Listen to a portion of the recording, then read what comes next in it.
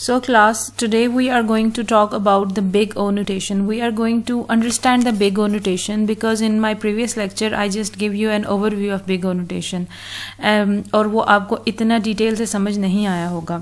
So we are going to learn about the big O notation today. So first of all we should know that what is it. So big O notation is a simplified analysis of an algorithm's efficiency.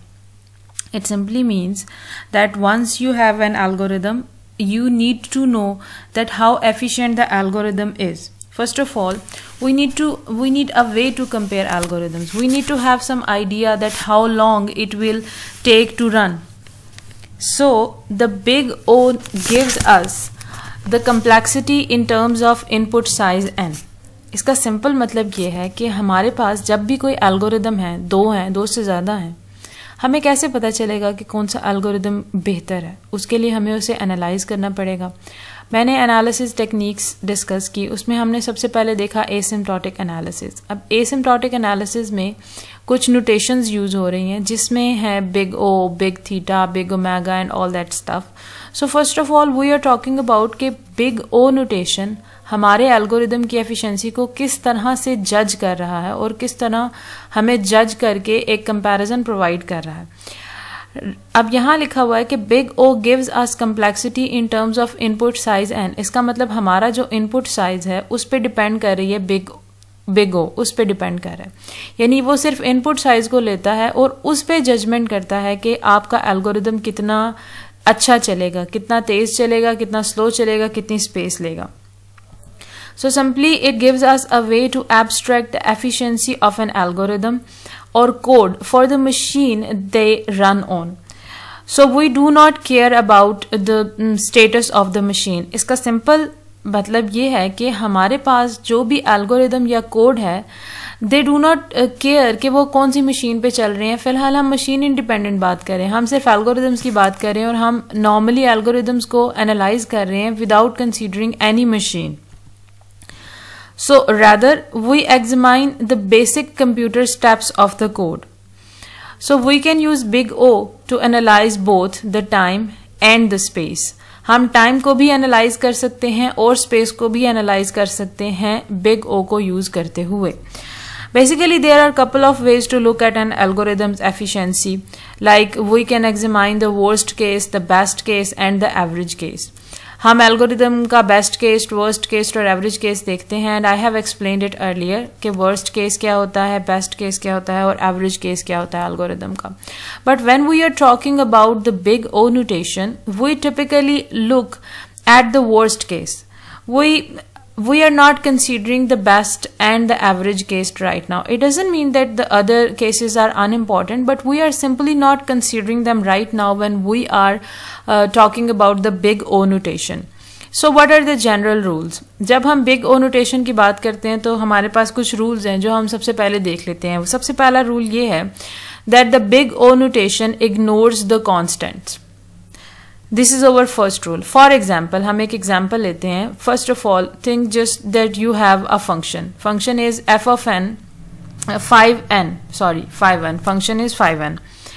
अब हमारे पास ये है that basically the function has a running time 5n. But we will say that it runs on the order of big O(n). O(n). हमने यहाँ पे 5 को drop करवा दिया है. यहाँ पे 5 जो है वो कांस्टेंट है और n जो है वो एक इनपुट साइज है. यहाँ पे जब हम n की बात कर रहे हैं तो n is actually input size. अब इनपुट साइज पे क्योंकि हम बात कर रहे हैं तो हम इस 5 कांस्टेंट को रिमूव करवा देंगे या इग्नोर कर देंगे. क्यों? This is because when n gets larger the constant 5 does not matter the same way as n matter. अब अगर आप देखें कि n बहुत बहुत बहुत बड़ा होता जाता है तो 5 मैटर नहीं करता इन बिग O नोटेशन. ये बिग O नोटेशन की बात है. इन प्रैक्टिस ये हो सकता है कि 5 मैटर करे, लेकिन फिलहाल हम बिग O नोटेशन की बात कर रहे हैं और उसका एक जनरल रूल है कि हम कॉन्स्टेंट्स को इग्नोर करवा देते हैं. So here we can say that certain terms dominate the others. कुछ टर्म्स ऐसी हैं जो ज़्यादा डोमिनेटिंग होती हैं as compare to the other terms. जैसे यहाँ पे n है, ये डोमिनेटिंग टर्म है। क्यों? क्योंकि ये इनपुट साइज है और ये वेरिएबल है, ये ज़्यादा या कम हो सकता है, और 5 एक कॉन्स्टेंट है और उसको हम फिलहाल इग्नोर करवा रहे हैं because of the terminology big O n। Here is a list and we will see the graph as well कि यहाँ पे हम लोगों के पास मुख्तलिफ बिग O की नोटेशंस हैं, जिनमें हम ये देख रहे हैं कि सबसे पहले ये हमारे पास है O1, ये कांस्टेंट टाइम है, लॉगरिथमिक टाइम log n, फिर ON, फिर O n log n, फिर O n स्क्वायर, फिर n 2 raised to power n and then n factorial. ये इनकी पूरी रेंज है कि सबसे कम टाइम में हमारे पास होता है O1 में, फिर इसी तरह हमारे पास उससे ज़्यादा टाइम log n, उससे ज़्यादा टाइम n में, उससे ज़्यादा टाइम log n में, and so on and so fourth. अब हम ये ग्राफ देख सकते हैं कि हमारे पास एलिमेंट्स और ऑपरेशंस को आप ये देख के ग्राफ देखें कि ये बिग O कॉम्प्लेक्सिटी का चार्ट है।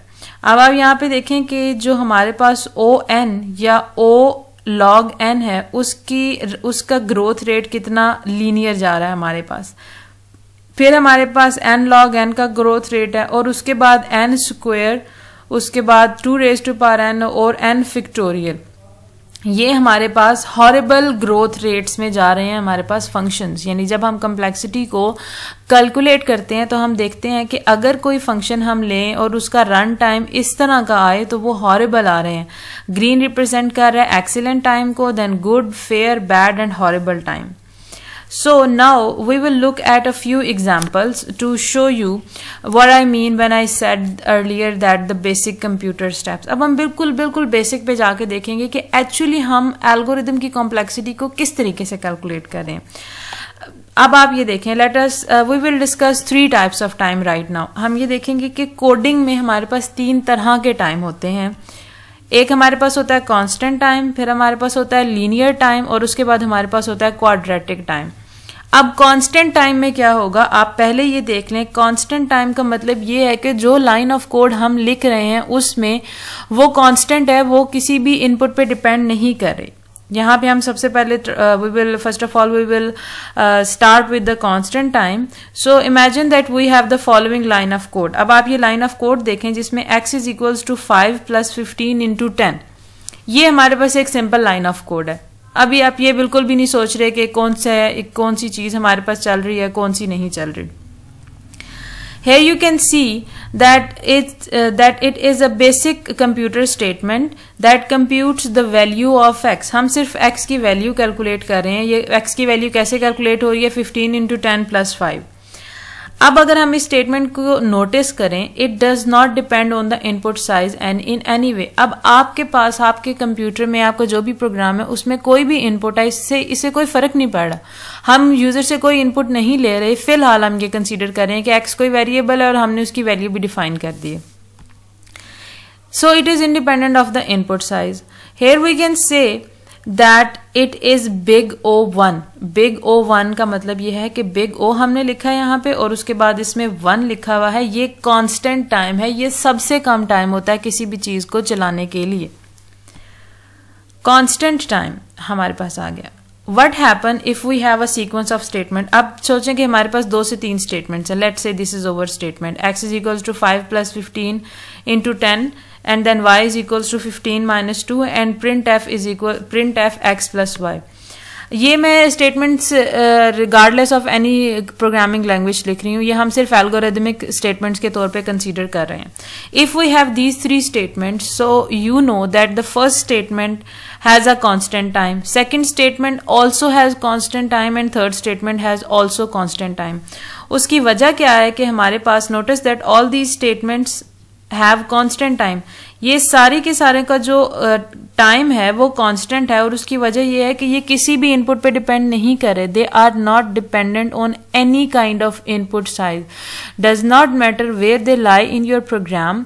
अब आपका कोई भी टाइम है, आपका कोई भी इनपुट साइज है और वो जितना भी टाइम ले रहा है, फिलहाल ये स्टेटमेंट्स उन पे डिपेंड नहीं कर रही। ये इसलिए मैं आपको बता रही हूँ कि कुछ इसी वजह से हम अक्सर कांस्टेंट टाइम और कांस्टेंट्स को बिग ओ नोटेशन में इग्नोर करवा देते हैं। Later on, so how do we compute the big O for the block of the code? we simply add each of the overtime. So total time will be big O1 plus big O1 plus big O1 because we had 3 statements. 3 statements थी, एक statement का time constant, दूसरी का भी और तीसरी का भी. So हमारे पास total time क्या हुआ? 3 into big O1. अब हमें ये याद रखना चाहिए, but remember that we drop the constants. So what will be our time? So it will be still big O1. इसका मतलब ये है कि कांस्टेंट्स हमारे पास जितने मर्जी हों, यानी कांस्टेंट टाइम हमारे पास जितना मर्जी हो, हम उसे सिंपली कंसीडर करते हैं बिग O1 के केस में. आई विल अगेन रिपीट कि हम वर्स्ट केस को इसमें डील कर रहे हैं. जब हम वर्स्ट केस को डील कर रहे हैं, इसका मतलब हम ये सोच रहे हैं कि हमारा इनपुट साइज बहुत बड़ा है, और जब हम इनपुट साइज बहुत बड़ा कंसीडर करें तो इस तरह की माइनर स्टेटमेंट्स और उनका माइनर कांस्टेंट टाइम मैटर नहीं करता. अब हम अगली चीज देखेंगे, that is linear time. Now we will talk about the linear time. Let us suppose that we have following for loop which prints numbers from 0 to n. And again I'm saying that this is not the statement of from any programming languages. Let's say that we have for x 0 to n and print x. It simply means that for will calculate from 0 to n and it will print the x, यानी x एक दफा 1 आएगा, 2 आएगा, 3 आएगा, 4 आएगा और ये n times आएगा. अब इधर यहाँ हम देख रहे हैं, here we have printf statement. If it runs once, it will have the constant time on. अगर printf statement एक दफा चलती है तो उसका run time हमारे पास होगा big O1. But the loop runs for the n times, which means that printf will run n into O1 times. यानी अब आपके पास क्या होगा, which means that printf will run n static O times. अब हम अगर इसको सिंप्लीफाई करें तो हम इसे ऐसे लिख सकते हैं O into n. यहां पे हम देखेंगे कि हमारे पास इनपुट साइज पे डिपेंड कर रही हैं हमारी statements. Now we are dependent on the input size. अगर हम O से लेके 1000 तक दे दें तो 1000 टाइम हमारी printf स्टेटमेंट चलेगी. तो इसका मतलब उसका रन टाइम या बिग O टाइम हमारे पास क्या होगा, On. Let us take another example. Let us think कि हमारे पास है y is equals to 5 into 10 plus 7 and then we have a for loop and it prints f. अब यहाँ पे हमारे पास let's say कि हमारे पास एक प्रोग्राम है जिसमें हमारे पास इस तरह की स्टेटमेंट्स हैं. अब ये वाली जो फर्स्ट स्टेटमेंट है that has a constant time, लेकिन कांस्टेंट टाइम है, लेकिन इस वाली स्टेटमेंट में हमारे पास लीनियर टाइम है. आप वैसे भी अगर कंसीडर करें तो कांस्टेंट, अगर हम मैथमेटिकली ये सोचें तो कांस्टेंट में हम ये सोचते हैं कि सिर्फ कांस्टेंट्स हैं. लीनियर में हम ये देखते हैं कि हमारे पास जो हमारे पास वेरिएबल्स होते हैं उनकी सिंपल पार्ट्स होती हैं, और क्वाड्रेटिक में हमारे पास डिफरेंट वेरिएबल्स इन्वॉल्व हो जाते हैं, उनकी पार्ट्स भी इंक्रीज हो जाती हैं, तो कॉम्प्लेक्सिटी भी उसी तरह इंक्रीज हो जाती है. कांस्टेंट चीज़ों को सॉल्व करना ज़्यादा आसान है, लीनियर चीज़ें थोड़ी सी मुश्किल हैं, और क्वाड्रेटिक चीज़ें उससे ज़्यादा मुश्किल हैं, यानी अगर हम क्वेश्चंस की या स्टेटमेंट्स की या प्रॉब्लम्स की बात करें. So right now अब आप ये देखेंगे the first line has a time complexity on, big O1, sorry not n, 1, big O1, and the second one is the loop and it has time complexity big On. अब यहाँ पे जब हमारे पास दो टाइम कम्प्लेक्सिटीज हैं, इसकी time complexity है constant और दूसरे वाले की टाइम कम्प्लेक्सिटी है हमारे पास लीनियर. जब हमने टोटल टाइम को कैलकुलेट करना है, total time will be O into 1 plus O into n. So remember that we will drop the lower order terms. जिस तरह हम कांस्टेंट्स को ड्रॉप कर रहे हैं, इसी तरह हम ये कंसीडर करते हैं कि जो हमारे पास लोअर ऑर्डर टर्म्स हैं उनको हम ड्रॉप करते हैं और हम डोमिनेटिंग टर्म्स को कंसीडर करते हैं. अब इस स्टेटमेंट में आप देखेंगे that this first statement does not matter at all. अगर हमारे पास यहाँ इनपुट साइज 1000 हो तो इसका टाइम बिल्कुल मैटर नहीं करता. फर्स्ट वाली स्टेटमेंट का टाइम जरा भी मैटर नहीं करता.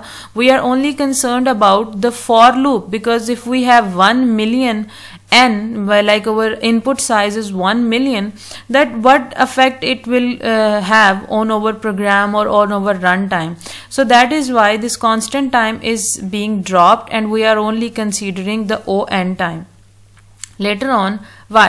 Because when n gets larger, the time it takes to compute y becomes meaningless as the time to run for loop dominates the run time of the code. आपके code का run time सारा का सारा depend कर रहा है आपके for loop पे. अब हम देखेंगे at the end quadratic time. Finally we will look at the quadratic time and we से the following. Let's say we have the following code. Let's say we have this for loop, for x goes 0 to n and for y goes 0 to n and then we print x into y.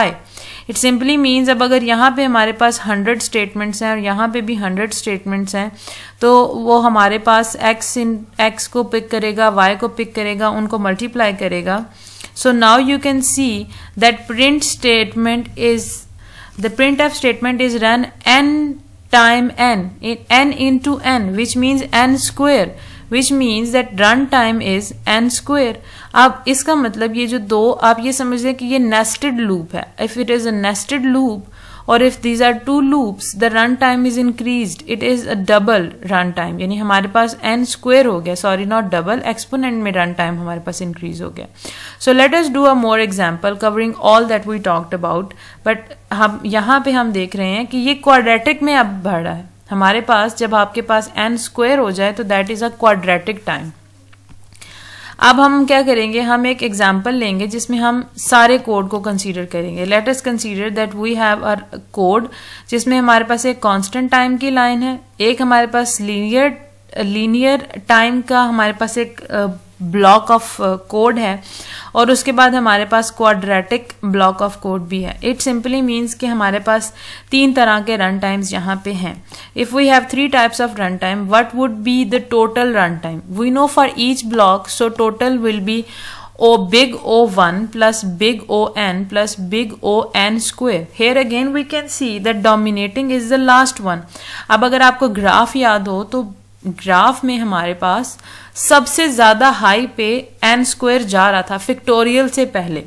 So that is why it means that ON is dominating. अब जब ON square dominating है इसका मतलब है जब input size बड़ा होगा तो ON स्क्वायर इस कदर ज्यादा बड़ा हो जाएगा कि फिर हमारे पास O1 या ON मैटर ही नहीं करेगा.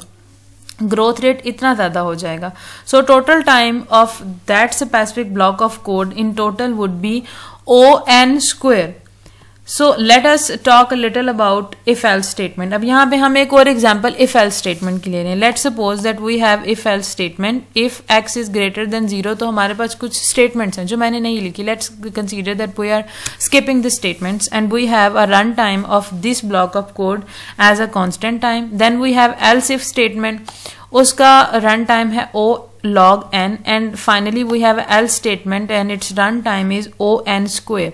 So now if you consider all these big O notations you will see कि अगर हमने इसका total time calculate करना है, we know that the run time will be simply big O n square because log n भी less time होता है. हमने स्टार्ट में देखा है कि कांस्टेंट टाइम के बाद log n आता है. We will discuss the log n time in very detail.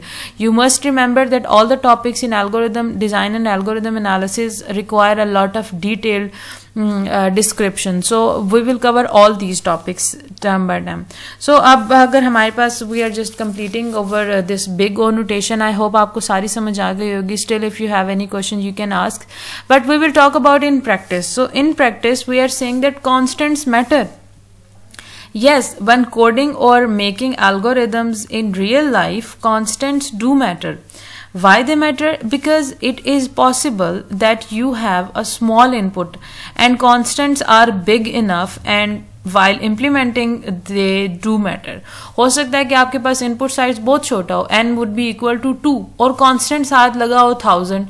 अब अगर यहाँ पे आप ये कहें कि मैं 1000 को हम लोग इग्नोर करें, we are ignoring the 1000 and we are just considering n which is equals to 2, तो n इज इक्वल्स टू 2 में रन टाइम बहुत कम होगा, लेकिन जब वो 1000 से मल्टीप्लाई होगा तो रन टाइम बहुत ज़्यादा होगा. तो इसलिए इन प्रैक्टिकल ये डिपेंड करता है कि आप किस तरह का प्रोग्राम बना रहे हैं. सो इन प्रैक्टिकल हमारे पास मैटर करते हैं कॉन्स्टेंट्स अगर कॉन्स्टेंट्स बिग इनफ हों और आपका इनपुट साइज बहुत स्मॉल इनफ हो. So at last I must tell you that these analyses are not end of the world. These are not exactly perfect. So many things differ when you are solving your problems, because every problem is different and the requirements are different too. So whenever you are choosing the algorithm, you do not rely solely on the analysis techniques.